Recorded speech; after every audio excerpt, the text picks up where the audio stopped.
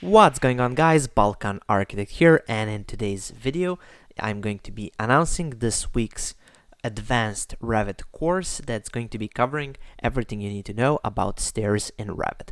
So the point of this course is to take a simple tool like the Stairs in Revit tool and to show you how you can manipulate that tool in a creative way to create these cool looking staircases in Revit. So we're just going to be using the basic tools. When you go here, select the staircase, go here in edit type, you've got some of the basic tools for adjusting your staircases and just making some basic adjustments.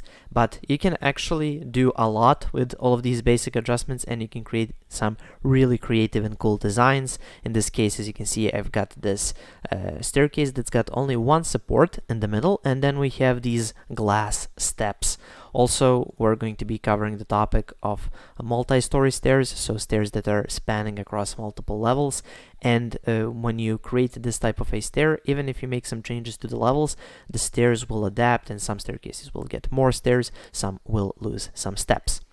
Also, we're going to be creating this cool looking rusty sheet metal stair with just a few clicks. Also, we're going to be creating this monolithic stair, just a regular monolithic stair, but it doesn't have that ugly concrete facing, so it's got basically this covering in marble, and everything is done within the stair tool. So we've created this kind of a stair finish for our monolithic concrete stair.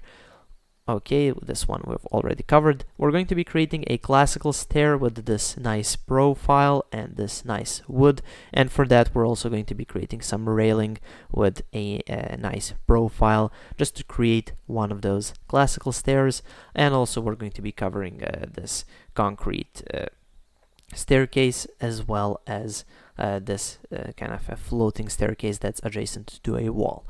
So all of these staircases and a lot more, and the idea isn't just to show you how to create these staircases. For each one I go really in depth and showing you how you can use this stair tool to make adjustments to the stairs, just going deep into the software, making adjustments, adding materials, changing some values. And basically, after you finish this course, hopefully you will have a complete understanding of how the stairs tool works within Revit.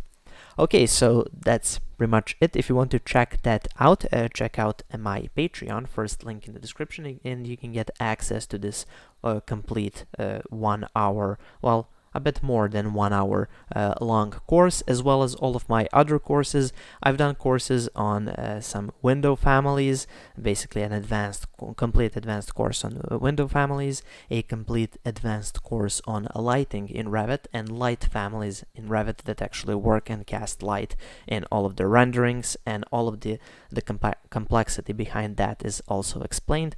And also I have a course, one course so far on graphics, advanced graphics in Revit, and how to set everything up in your models. And if you subscribe to that tier on my Patreon, you will get access to all of the future courses that I'm going to be doing, and I do one course each week.